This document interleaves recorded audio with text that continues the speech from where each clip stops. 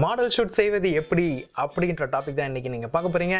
நிறைய பேர் நினச்சிட்டு இருக்காங்க மாடல் ஷூட்டுன்றது என்ன பெரிய மாடல் ஷூட்டு, இது என்ன பெரிய வெட்டிங்காக பெரிய பிளானிங் பண்ணுமா, ஒரு மாடல் வர போகிறாங்க, மேக்கப் ஆர்டிஸ்ட் மேக்கப் கொடுப்பாங்க, ஃபோட்டோகிராஃபர் போய் அப்படியே கிளிக் பண்ண போகிறாங்க, அவங்க ஏற்கனவே அழகாக இருக்காங்க, அதனால் ஃபோட்டோவும் நல்லா தான் வரப்போகுது, இது என்ன பெரிய இது இருக்குது அப்படின்னு நினச்சிக்கிட்டு இருந்தீங்கன்னா அது தப்பு.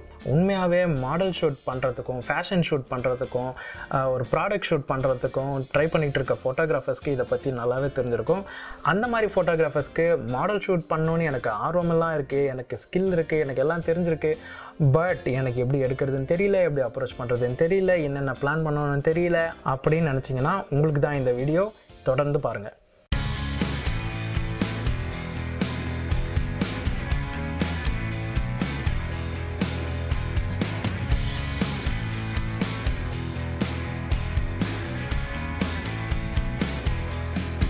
ஓகே, எல்லா ஷூட்டும் மாதிரி தான் மாடல் ஷூட் பண்ணுறதுக்கு ஸ்ட்ரெயிட்டாக நீங்கள் போய்ட்டு ஒரு கேமராவை எடுத்துகிட்டு போய்ட்டு நான் ஒரு டிஎஸ்எல்ஆர் வாங்கிட்டேன், உடனே போய் ஒரு மாடலை கூப்பிட்டு ஃபோட்டோ எடுக்க போகிறேன் அப்படின்னு நினச்சிங்கன்னா அது ஓவர் த நைட் நடக்காது. நீங்கள் முதல்ல செய்ய வேண்டிய விஷயம் கேமரா பேசிக்ஸ் கற்றுக்கணும், லைட்டிங் கற்றுக்கணும். இது ரெண்டும் தான் இந்த camera basics and lighting forms likely the 25 to 30% of your modeling photoshoot or beat any photoshoot. நான் ஒரு யூடியூப் லேர்னர், நான் எந்த கோர்ஸும் போகல.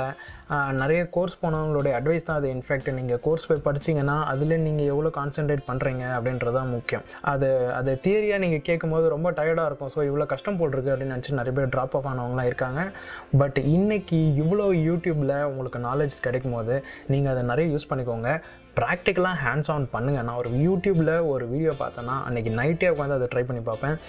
உங்களுடைய ஃப்ரெண்ட்ஸ் யாரெல்லாம் இருக்காங்கன்னா அவங்கள மாடலாக போஸ்ட் கொடுப்பாங்களான்னு கேளுங்க. உங்கள் ஃபேமிலியில் யாராவது இருந்தாங்கன்னா அவங்க உங்களுக்கு மாடலாக இருப்பாங்களான்னு கேளுங்க. நீங்கள் ஃபோட்டோ எடுக்கிறவங்க அழகாக இருக்கணுன்றது முக்கியம் இல்லை. நீங்கள் ஃபோட்டோ எடுக்கிறவங்க ஓரளவுக்கு போஸ்ட் கொடுக்க தெரிஞ்சவங்களா இருந்தாங்கன்னா தான் உங்களுக்கு அது யூஸ்ஃபுல்லாக இருக்கும். இவங்க பார்க்கறதுக்கு ரொம்ப நல்லா இருக்காங்க, இவங்களை ஃபோட்டோ எடுத்தால் நல்லா வரும்னு நினச்சி நீங்கள் எடுப்பீங்க. அவங்களுக்கு போஸ்ட் கொடுக்க தெரியாது.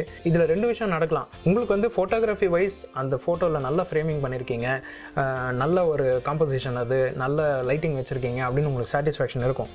பட் பார்க்குறவங்க இதில் நான் சரியாக போஸ்ட் கொடுக்கல, என் மூஞ்சி ரியாக்ஷன் ஒரு மாதிரி இருக்குது, நான் சிரிக்கவே இல்லை, என் பல்லு தெரியுது, இந்த ஃபோட்டோ நல்லா இல்லைன்னு சொல்லிட்டாங்கன்னா உங்களுக்கு அதை செக்ரிகேட் பண்ண தெரியணும்.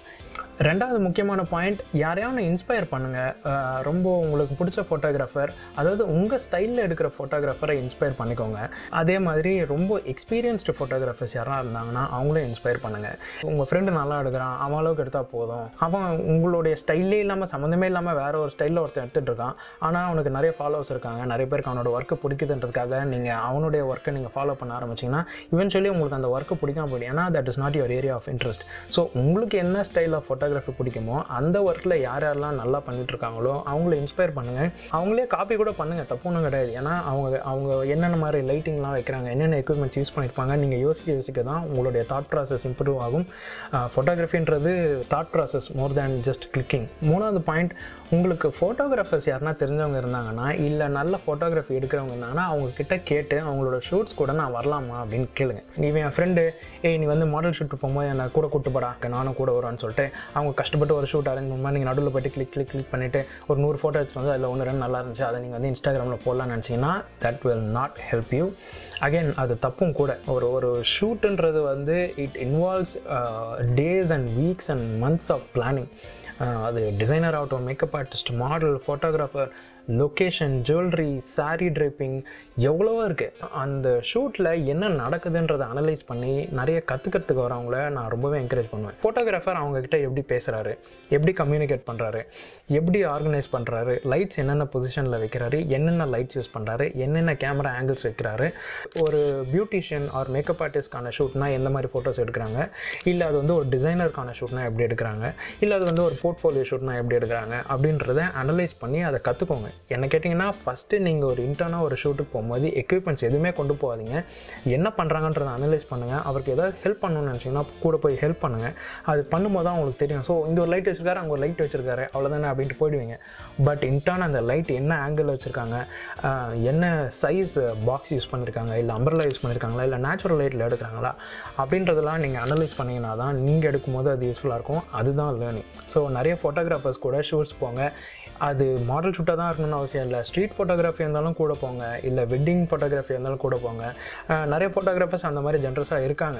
சும்மாவே கூட்டிட்டு போகிறவங்களும் இருக்காங்க, இல்லை பெய்டு இன்டர்ன்ஷிப் பண்ணுறவங்களும் இருக்காங்க. ஸோ நீங்கள் அந்த மாதிரி யாருனாலும் பரவாயில்ல, உங்களுக்கு உங்கள் ஸ்டைலில் எடுக்கிற ஃபோட்டோகிராஃபரை நீங்கள் வந்து டேல்கேட் பண்ணி நீங்கள் அவங்க கூட போகலாம், தப்பு இல்லை. ப்ரொவைடட் அவங்கக்கிட்ட பெர்மிஷன் வாங்கிக்கோங்க. அவங்க அலோவ் பண்ணாங்க, இல்லைடா நீ ஃபோட்டோஸ் எடுத்துக்கோ அப்படின்னு சொன்னாலும் எடுத்துக்கோங்க. பட் ஆஸ் அ பிகினர் நீங்கள் ஸ்ட்ரெயிட்டாக போய் எடுக்கணும் போது கற்றுக்கிற இன்டென்ஷனோட போங்க. நானும் போய் மாடல் ஷூட் எடுத்தேன், 4 ஃபோட்டோ எடுத்தால் போதுன்ற மாதிரி போகாதீங்க. இந்த இண்டஸ்ட்ரியில் முக்கியமான விஷயம் கான்டாக்ட்ஸ். ஸோ உங்களுக்கு நீங்கள் ஃப்ரெண்ட்ஸை வச்சு ஷூட் எடுக்கிறீங்கன்னா கூட அவங்களுக்கு ஒரு மேக்கப் ஆர்டிஸ்ட் யாருன்னா வந்து போடுறாங்கன்னா அவங்களோட கான்டாக்ட்ஸ் வாங்கி வச்சுக்கோங்க. நிறைய கான்டாக்ட்ஸ் போடிங்க. நான் சொன்னேன் இல்லைங்களா, மாடல்ஸ் கான்டாக்ட்ஸ் இருந்தால் வாங்கி வச்சுக்கோங்க, மேக்கப் ஆர்டிஸ்ட் கான்டாக்ட்ஸ் இருந்தால் வாங்கிக்கோங்க, ஜுவல்லரி டிசைனர், ஃபோட்டோகிராஃபர்ஸ். ஸோ இந்த மாதிரி எல்லார் கான்டாக்ட்ஸும் கலெக்ட் பண்ணி வச்சுக்கோங்க. அவங்களுக்கு வந்து எப்பப்பெல்லாம் ஷூட் நடக்குதோ அந்த ஷூட்டுக்கெலாம் அக்கம்பெனி பண்ண ட்ரை பண்ணுங்கள். அவங்களுக்கே உங்களோட ஒர்க்கு பிடிச்சிருந்துச்சுனாலும் கூப்பிடுவாங்க. பட் கான்டாக்ட்ஸ் ரெடி பண்ணுங்கள். சரி, நீங்கள் ஃப்ரெண்ட்ஸ் எல்லாம் நிறைய ஃபோட்டோஸ் எடுத்துட்டீங்க, மாடல்ஸ் ஃபோட்டோஸ் எடுக்கலாம்னா இன்ஸ்டாகிராமில் பிங் பண்ணுங்கள், இல்லை ஃபேஸ்புக்கில் பிங் பண்ணுங்கள். அவங்களுக்கு மெசேஜ் அனுப்பிச்சு கேட்கலாம். யாருமே வந்து ஏன் மெசேஜ் அனுப்புனேன் அப்படின்னு கேட்க மாட்டாங்க. ரொம்ப டெஸ்பரேட்டாக போய் கேட்காதீங்க. சும்மா இந்த மாதிரி ஷூட் பண்ணலான்னு இருக்கேன், நீங்கள் மாடலாக இருக்கீங்களா அப்படின்னு கேளுங்க. அஃப்கோர்ஸ் எந்த மாடலாக இருந்தாலும், அவங்க சின்ன மாடலாக இருந்தாலும் சரி, ஒரு பெரிய மாடலாக இருந்தாலும் சரி, ஒரு ஃபில்ம் இண்டஸ்ட்ரியில் இருக்காங்க, பிரிண்ட் மாடல், ரன்வே மாடல்ஸ், யாராக இருந்தாலும் அட்லீஸ்ட் நீங்கள் எடுத்த ஒர்க்கு காமிங்க அப்படின்னு கேட்பாங்க. சும்மா ரேண்டமாக எல்லாருக்கிட்டையும் போய்ட்டு நான் ஃபோட்டோ எடுத்துக்கோங்க அப்படின்னு சொல்ல மாட்டாங்க இல்லையா. ஸோ நீங்கள் உங்கள் ஃப்ரெண்ட்ஸை ஃபோட்டோ எடுக்க சொல்லியிருந்தால, ஸோ அந்த ஃபோட்டோஸ்லாம் உங்களுக்கு அப்போ யூஸ் ஆகும். ஸோ நீங்கள் அந்த ஃபோட்டோஸை காமிச்சு ஸோ இந்த லைட்டிங் தான் வைக்க போகிறேன், இந்த மாதிரி தான் உங்களுக்கு பண்ண போகிறேன், இதுதான் கான்செப்ட் அப்படின்னு சொல்லிட்டு நீங்கள் ஒரு கான்செப்ட் அண்ட் உங்களுடைய ஒர்க் எடுத்துகிட்டு போனீங்கன்னா, there are fantastic, good looking, good posing models in this industry who just accept for free photo shoots. அவங்க யார் அப்படின்னு எனக்கு பிங் பண்ணி கேட்காதீங்க. அவங்களும் வந்து might charge you for one session. So it depends on certain models. So if the model likes your work, they will accept to do a shoot for you. அதுதான் logic. நிறைய கொலாபரேஷன்ஸ் பண்ணுங்கள். As a beginner இது ரொம்ப யூஸ்ஃபுல்லாக இருக்கும். கொலாபரேஷன்ஸ்ன்றது வந்து இது ரொம்ப நார்மல். இப்போ இருக்கிற இந்த ஃபோட்டோகிராஃபி அண்ட் இந்த மாடல் இண்டஸ்ட்ரியில் கொலாபரேஷன்றது ஒன்றும் இல்லை. ஒரு ஷூட்டை வந்து எல்லாருமே சேர்ந்து ஆர்கனைஸ் பண்ணுவாங்க, இல்லை 1 person will organize. ஒரு லொக்கேஷன் வந்து சூஸ் பண்ணுறாங்க, ஒரு மாடல் சூஸ் பண்ணுறாங்க, அப்புறம் அதுக்கான ஜுவல்லரி, ஆக்சசரிஸ், டிசைனர் எல்லா ஒர்க்கும் இருக்குது இல்லைங்களா. இதுக்கு மொத்தமாக ஆகிற செலவை வந்துட்டு ஈக்குவலாக எல்லோரும் ஸ்ப்ளிட் பண்ணிப்பாங்க. So that is called collaboration. This will help you a lot in your beginning of your career. So நீங்கள் இப்போ தான் ஆரம்பிச்சிருக்கீங்க ஃபோட்டோகிராஃபி அப்படிங்கும்போது நல்ல மாடல் ஷூட்ஸ் அண்ட் நல்ல மேக்கப் ஆர்டிஸ்ட் எல்லாமும் கொலாபரேஷன்ஸ் பண்ணுறாங்க இப்போது. ஸோ நீங்கள் கொலாபரேஷன் ஷூட் பண்ணிங்கன்னா ஓரளவுக்கு நீங்கள் ஸ்பெண்ட் பண்ணுற மாதிரி தான் இருக்கும். பட் அந்த அவுட்புட் வந்து வில் பி யுவர் போர்ட்ஃபோலியோ. சரி, இப்போ வந்து ஒரு பிரைடல் ஷூட் எல்லாருமே சேர்ந்து எடுக்கிறீங்கன்னா, நீங்கள் நாளைக்கு வெட்டிங் ஆர்டர்ஸ் பண்ணும்போது கூட இதெல்லாம் நான் எடுத்த ஃபோட்டோஸாக, இந்த மாதிரி தான் நான் எடுத்தா இருக்கும் ஃபோட்டோஸ் அப்படின்றத நீங்கள் ப்ரமோட் பண்ணலாம். Of course it will be beneficial for every one. So that is called collaboration. இனிஷியலாக கொலாபரேஷன் பண்ணுங்கள். நீங்கள் எக்யூப்மெண்ட்ஸ்க்கு நான் இவ்வளோ செலவு பண்ணி வாங்கிட்டேன், நான் இப்போ கேமரா எடுத்துகிட்டு போய் ஒருத்தர் கிளிக் பண்ணாலே எனக்கு காசு வேணும், எடுத்த உடனே எனக்கு வந்து மணி தான் முக்கியம் அப்படின்னு போய் land ஆனீங்கன்னா, this is not the industry. Of course உங்களுடைய மொதல் கொலாபரேஷன் ஷூட்டே வந்து ரொம்ப எக்ஸ்ட்ராடினரியாக நீங்கள் எடுத்திருந்தீங்கன்னா, நெக்ஸ்ட் ஷூட்லேயே கூட உங்களுக்கு பே பண்ணுறதுக்கு ரெடியாக இருப்பாங்க. So your work and your skill matters. இனிஷியலாக கொலாபரேஷன் பண்ணுறதுக்கு ரொம்ப யோசிக்காதீங்க, கொலாபரேஷன்ஸ் பண்ணுங்கள். Okay, very important thing, planning and organising a shoot. So இப்போ நான் சொன்ன மாதிரி பேசிக்ஸ்லாம் நீங்கள் ரெடி பண்ணிடுறீங்க, எல்லாமே ஓகேன்னு வச்சுப்போமே. நீங்கள் ஒரு ஆக்சுவல் ஷூட்டை வந்துட்டு நீங்கள் அப்படியே கேமரா எடுத்துகிட்டு எத்தனை மணிக்கு ஷூட்டு அப்படின்னு ஃபோன் பண்ணி கேட்டுட்டு 8 மணிக்கு ஷூட்னா 8 மணிக்கு போனோம், கிளிக் பண்ணோம், வந்தோம் அப்படின்னு இருந்தீங்கன்னா உங்களுடைய கரியரை அது ரொம்ப இம்பேக்ட் பண்ணும். அண்ட் ஆல்சோ உங்களுடைய ஃபோட்டோஸ்லேயும் வந்து அது தெரிய ஆரம்பிக்கும், அது வந்து ஒரு அன்பிளான்டு ஷூட்டு, சும்மா ரேண்டமாக எடுத்துருக்காங்க அப்படின்ற மாதிரி. ஸோ மாடல் ஷூட்ஸை வந்து நீங்கள் பிளான் பண்ணணும். சில ஷூட்ஸ் எல்லாம் வந்து பல நாட்கள் பிளான் பண்ணுவாங்க, பல வாரக்கணக்காக பிளான் பண்ணுறவங்க இருக்காங்க, மாதக்கணக்காக பிளான் பண்ணுற ஷூட்ஸ்லாம் கூட இருக்குது. நீங்கள் வந்து ஒரு ஃபோட்டோகிராஃபர் தான் அப்படின்னாலும் எல்லா ஒர்க்கும் கரெக்டாக நடக்குதா அப்படின்றத நீங்கள் தெரிஞ்சுக்கோங்க. அதாவது ஒரு மேக்கப் ஆர்டிஸ்ட் எடுக்கிறாங்கன்னா அவங்க வந்து அவங்க செட் ஆஃப் பிளானிங் பண்ணுவாங்க. அதாவது இந்த லிப்ஸ்டிக் தான் போடணும், இந்த நெயில் பாலிஷ் தான் போட போகிறோம். இப்போ நீங்கள் ஒரு ஜுவல்லரிக்கு ஷூட் எடுக்க போகிறீங்கன்னா அந்த ஜுவல்லரியில் வந்து லைட் வந்து ரொம்ப ப்ளீச் அவுட் ஆகிருக்கக்கூடாது, ரொம்ப ஓவர் எக்ஸ்போஸ்ட் ஆகிருக்கக்கூடாது, அந்த கிளிட்டர் வந்து கரெக்டாக இருக்கணும் அப்படின்ற மாதிரி நீங்கள் ஒரு தாட் ப்ராசஸ் பண்ணணும். அதே மாதிரி டிசைனர் வந்து அவங்க பிளான் பண்ணுவாங்க. உங்கள் கிளைண்ட் இதில் யாராவது இருக்கலாம், இல்லை சம்மந்தமே இல்லாமல் இன்னொருத்தராக கூட இருக்கலாம். சரி, நீங்கள் ஒரு ஆடுக்கு நீங்கள் ஷூட் பண்ணுறீங்க, அது ஒரு வாட்ச் இல்லை அது ஒரு ஸ்னீக்கருக்கு எடுக்கிறீங்க அப்படின்னா கூட அவங்க ஒரு பிளானிங் பண்ணிருப்பாங்க. ஆனால் ஒரு ஷூட் ஆக்சுவலாக நடக்கும்போது ஃபோட்டோகிராஃபர் தான் is the captain of the ship. அந்த டைமை நீங்கள் தான் ரன் பண்ணணும். அந்த டைமில் வந்துட்டு நீங்கள் உங்கள் இஷ்டத்துக்கு நீங்கள் ஃபோட்டோ எடுத்துகிட்டு வர முடியாது. சரி வந்துட்டு ஒரு டிசைனர் ஒரு ஃபோட்டோ எடுக்கிறாங்கன்னா அவங்க வந்து ஒரு டாப் டு பாட்டம் அந்த ட்ரெஸ்ஸை ஒரு ஷூட் எக்ஸ்பெக்ட் பண்ணுவாங்க. அதில் என்னென்ன டீட்டெயில்ஸ் பண்ணியிருக்கீங்க அப்படின்றத எக்ஸ்பெக்ட் பண்ணுவாங்க. அதில் வந்து அவங்க ஸ்பெஷலாக ஏதாவது பண்ணியிருக்காங்கன்னா அதை பர்டிகுலராக நீங்கள் எடுத்து காமிக்கணும். அதை அவங்க எங்கே போட போகிறாங்கன்றது முக்கியம். ஸோ அவங்க வந்து ஒரு பேனரில் போட போகிறாங்கன்னா அந்த மாதிரியான லைட்டிங் நீங்கள் வைக்கணும். யாருக்கு என்ன வேணுன்றதை அண்டர்ஸ்டாண்ட் பண்ணிக்கணும். இந்த மாதிரி நீங்கள் முன்னாடியே பிளானிங் பண்ணிட்டீங்கன்னா on the day of the shoot உங்கள் கிளைண்ட்டே வரலனா கூட உங்கள் கிளைண்ட்டுக்கு என்ன வேணுன்றதை நீங்கள் அண்டர்ஸ்டாண்ட் பண்ணிட்டீங்கன்னா அந்த ஷார்ட்ஸையும் நீங்கள் ஃபோக்கஸ் பண்ணி எடுப்பீங்க. இல்லைனா உங்களுக்கு பிடிச்ச மாதிரி எடுத்துகிட்டு வந்துடுவீங்க, இல்லை உங்களை சுற்றி இருங்களுக்கு பிடிச்ச மாதிரி எடுத்துகிட்டு வந்துடுவீங்க.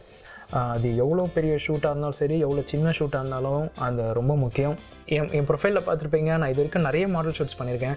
பட் இன்றைக்கு வரைக்கும் ஒரு மாடல் ஷூட் பண்ணுறோம், பெய்ட் ஆர் கொலாபரேஷன். அன்றைக்கி காலையில் நான் ஷூட் எடுக்க போகும்போது ஒரு எக்ஸாமுக்கு பேப்பர் கொடுக்கறதுக்கு முன்னாடி உட்காந்துருக்கும் போது ஒரு ஃபீலிங் இருக்கும் இல்லையா, அந்த மாதிரி தான் இருக்கும். நீங்கள் என்ன தான் பிளானிங் பண்ணியிருந்தாலும் அந்த லொக்கேஷனில் போனதுக்கப்புறம் பார்த்தீங்கன்னா நீங்கள் பிளான் பண்ண இடத்துல வேறு ஏதாவது செட்டப் வந்துடும், மழை பெஞ்சிடும், வெயில் அடிக்கும். மாடல் வராங்க, அவங்களுக்கு வந்துட்டு இந்த பக்கம் ஸ்வெல்லிங் ஆகிடுச்சு அப்படின்னா நீங்கள் ஒன் சைடில் நீங்கள் எடுக்கிறதுக்கு நீங்கள் பிளான் பண்ணணும். அந்த மாதிரி நிறைய நடந்திருக்கு. அதனால தான் நான் சொல்கிறேன். நான் ஸோ உங்களோட தாட் ப்ராசஸ் ரன் பண்ணிகிட்டே இருங்க. நம்ம ஃபோக்கஸ்டாக தான் எடுக்கிறோமா, இல்லை எங்கேயாவது டைவர்ட் ஆகிட்டோமா, இல்லை சம்மந்தமே இல்லாமல் எடுத்துகிட்டு இருக்கோமா அப்படின்ட்டு. அதே தான் நீங்கள் வந்து எல்லா ஷூட்லையும் உங்கள் இஷ்டம் மாதிரி எடுத்துகிட்டு வந்தீங்கன்னா நாளை பின்னா உங்களுக்கு ஆர்டர்ஸும் வர்றது கம்மியாகும். ஸோ நீங்கள் வந்து அண்டர்ஸ்டாண்ட் பண்ணிக்கோங்க யார் யாருக்கு என்னென்ன ஷூட் எடுக்கணுன்றது. மாடல் ஷூட்ஸ்னால் யூஸ்வலாக வந்து அந்த மாடல் அண்ட் ஸ்டைலிஸ்ட் வந்து கொஞ்சம் ஒரு ஃபியூ மினிட்ஸ்ன்னு சொல்ல முடியாது, ஃபியூ ஹவர்ஸ் முன்னாடியே வந்துடுவாங்க. நீங்களும் அந்த டைம் போயிடுங்க. நீங்கள் கூட ஒரு ஃப்ரெண்டை கூட்டிகிட்டு போயிட்டு எங்கெங்கே எடுக்க போகிறோன்றதை பிளான் பண்ணி முடிஞ்சால் ஒரு டெஸ்ட் ஷாட்ஸ் எடுத்தும் கூட வச்சுக்கோங்க. நான் அதை எப்பவுமே பண்ணுவேன். இல்லை டெஸ்ட் ஃப்ரேம்ஸாவது டிசைட் பண்ணி வச்சுக்கோங்க. இங்கே ஒரு ஃபோட்டோ, இங்கே ஃபோட்டோ, இங்கே ஃபோட்டோ, இங்கே ஃபோட்டோன்னு. அது வில் ஹெல்ப் யூ. ராதர் தான் அவங்க வந்ததுக்கப்புறமா நீங்கள் அவங்க கொடுக்குற போஸ் வரைக்கும் ஒரு 10 ஃபோட்டோ எடுத்துகிட்டு வருது, that anybody can do. So நீங்கள் வந்து ஒரு மார்க் பண்ணி வச்சுட்டு போய் அதே செட்டிங் வச்சுட்டு கிளிக் பண்ணிவிட்டு வந்துட்டு கூட போயிடலாம். So that is not real learning skill. என்னென்ன ஃப்ரேம்ஸ் வைக்கணும், என்னென்ன காம்போசிஷன்ஸ் வைக்கணும், என்ன லென்ஸ் யூஸ் பண்ணணும், எல்லாமே அனலைஸ் பண்ணிவிடுங்க. கொஞ்சம் முன்னாடியே போய் பிளான் பண்ணிக்கோங்க. பிளானிங் அண்ட் ஆர்கனைஸ்னால் இது எல்லாத்தையும் தான் சொல்கிறேன். பிளானிங் அண்ட் ஆர்கனைசிங் ஷூட்டை என்னை கேட்டால் தனியாகவே இன்னொரு டுட்டோரியல் பண்ணால் நான் அதை பண்ணுறேன். பட் இது வந்து பிகினர்ஸ்க்கு அப்படின்றதுனால இதை ஞாபகம் வச்சுக்கோங்க. அந்த ஷூட் டைமில் எப்படி கம்யூனிகேட் பண்ணுறீங்க, அந்த டைமுக்கு நீங்கள் எப்படி எல்லாரையும் கம்ஃபர்டபுளாக வச்சுக்கிறீங்க. கம்யூனிகேஷன் நான் சொல்ல வரது வந்து இங்கிலீஷ் பேச தெரியணும்னு சொல்ல வரல. உங்களுக்கு என்ன மாதிரி ஷூட்ஸ் வேணுமோ நீங்கள் இந்த டைரெக்ஷனில் நில்லுங்க, இதுக்கு வந்து உட்காந்தா நல்லாயிருக்கும், இதுக்கு வந்து நின்னா நல்லாயிருக்கும், இந்த ஆங்கிள் வேண்டாம், அந்த மாதிரி கம்யூனிகேட் பண்ண தெரியணும். அவங்களுக்கு வந்து உங்களை பார்த்து அவங்க போஸ்ட் பண்ணணும் இல்லையா. ஸோ நீங்கள் வந்து ஒரு நல்ல இன்ட்ராக்ஷன் க்ரியேட் பண்ணிங்கன்னா தான் அன்றைக்கி வந்து அந்த ஷூட்டே வந்து ஈஸியாக இருக்கும் எல்லாருக்கும். உங்களையும் அடுத்த ஆர்டருக்கு கூப்பிடுவாங்க. So communication is also very important. உங்களோட லேர்னிங் நான் சொன்னேன் இல்லையா, அதோட சேர்த்து கம்யூனிகேஷனை கற்றுக்கோங்க. உங்களுக்கு மாடல் பிடிச்சிருக்கு, இல்லை அன்றைக்கி வீட்டில் சண்டை, இல்லை எல்லாத்தையும் மறந்துட்டு அன்றைக்கி ஷூட் அப்போ வந்ததுக்கப்புறமா எல்லாரையும் எப்படி நீங்கள் வந்து ஈஸியாக ஃபீல் பண்ண வைக்கிறீங்க, எப்படி கம்ஃபர்டபுளாக ஃபீல் பண்ண வைக்கிறீங்கன்றது ரொம்ப முக்கியம். இது ஃபோட்டோகிராஃபர் கையில் தான் இருக்குது. இவென்ச்சுவலி இந்த ஃபோட்டோ எங்கே போகுது அப்படின்றத மைண்டில் நீங்கள் எடுக்கிற ஃபோட்டோஸை அதுக்கேற்ற மாதிரி எடுக்கணும்னு சொல்ல வரேன். கடையில் இது ஒரு பெரிய பேனராக வரப்போகுது, இல்லை வந்து ஒரு பில் போர்டில் வரப்போகுது அப்படின்னா நீங்கள் வந்து எவ்வளோ மெகா பிக்சல்ஸ் உள்ள கேமரா எடுத்துகிட்டு போகணும், இதை ராவாக எடுக்கணுமா இல்லையா. அஃப்கோர்ஸ் மாடல் ஷூட்ஸ்லாம் ராவாக எடுத்துக்கோங்க. ஏன்னா நீங்கள் வந்து ஜேபெக்காக எடுத்திங்கன்னா கொஞ்சம் கஷ்டம் பின்னாடி ப்ராசஸிங்கில். ஒரு வெப்சைட்டில் போக போதா, இல்லை வந்து ஒரு பேனரில் போக போகுதுன்னா அந்த பேனர் எங்கே இருக்க போகுது அப்படின்றதும் வேணால் தெரிஞ்சு வச்சுக்கோங்க. மோஸ்ட் ஆஃப் த ஃபோட்டோஸ் இப்போ பார்த்தீங்கன்னா அந்த ஸ்கொயர் இன்ஸ்டாகிராமில் தான் போய் முடியுது. இது வந்து ஒரு நல்ல விஷயம் தான். இன்றைக்கி பார்த்தீங்கன்னா Instagram has been the single platform. அன்னைக்கு என்ன ட்ரெண்டிங்காக இருக்கோ அதுக்கேற்ற மாதிரி எடுங்க. இப்போ இன்ஸ்டாகிராமில் எல்லாருமே ஸ்கொயர்ஸ் தான் இருக்கு இல்லையா. Model shoots mostly end up in Instagram. So நீங்கள் ஒரு ஃப்ரேம் பண்ணும்போது நீங்கள் வந்து ரொம்ப கார்னரில் வச்சு எடுக்கிறீங்க அப்படின்னா யோசிச்சு பார்த்துக்கோங்க இது இன்ஸ்டாகிராமில் எப்படி போக போகுது அப்படின்னு சொல்லிட்டு. இது வந்து 2020 ஃபியூச்சரில் வேறு ஏதாவது வந்துச்சுன்னா நீங்கள் அதுக்கேற்ற மாதிரி மாறுற மாதிரி இருக்கும். ஸோ நீங்கள் மைண்டில் வச்சுக்க வேண்டியது என்னென்னா இந்த ஃபோட்டோ எங்கே போய் ரீச் ஆக போகுது, உங்களுடைய output is used by whom and வேர்ன்றது தான் முக்கியம். ஸோ அதுக்கேற்ற மாதிரி உங்களோட ஃபோட்டோஸை பிளான் பண்ணி எடுங்க. ஓகே, ரொம்ப நேரம் பேசிட்டேன். பட் உண்மையாகவே ஃபோட்டோகிராஃபியில் இன்ட்ரெஸ்ட் உள்ளவங்க, மாடல் ஷூட்டில் இன்ட்ரெஸ்ட் உள்ளவங்க, பிகினர்ஸ் உங்கள் எல்லாருக்குமே இந்த செஷன் கண்டிப்பாக யூஸ்ஃபுல்லாக இருந்திருக்கும்னு நினைக்கிறேன். அட்லீஸ்ட் கொஞ்சம் பேருக்கு யூஸ்ஃபுல்லாக இருந்தால் நல்லா இருந்திருக்கும். ஏன்னா இந்த அட்வைசஸ் எனக்கு கொடுக்கறதுக்கு யாருமே இல்லை, இது எல்லாமே நானே கற்றுக்கிட்டது தான். கண்டிப்பாக நீங்கள் நான் சொன்ன பாயிண்ட்ஸ் எல்லாம் யோசிச்சுக்கோங்க. எங்கேயாவது நீங்கள் ஷூட் போகும்போது இது ஞாபகம் வரும். இந்த வீடியோ உங்களுக்கு யூஸ்ஃபுல்லாக இருந்துச்சுன்னா கண்டிப்பாக லைக் பண்ணுங்கள். உங்கள் ஃப்ரெண்ட்ஸ் யாருக்காவது யூஸ்ஃபுல்லாக இருக்குன்னு நினச்சிங்கன்னா ஷேர் பண்ணுங்கள். என்னுடைய யூடியூப் சேனலுக்கு சப்ஸ்கிரைப் பண்ணுங்கள். அப்போ தான் எனக்கும் நிறைய வீடியோஸ் பண்ணணும்னு என்கரேஜிங்காக இருக்கும். மீண்டும் இன்னொரு நல்ல வீடியோவில் உங்கள் எல்லாரையும் சந்திக்கிறேன். அதுவரை பாய் bye from Dilip Kumar photography.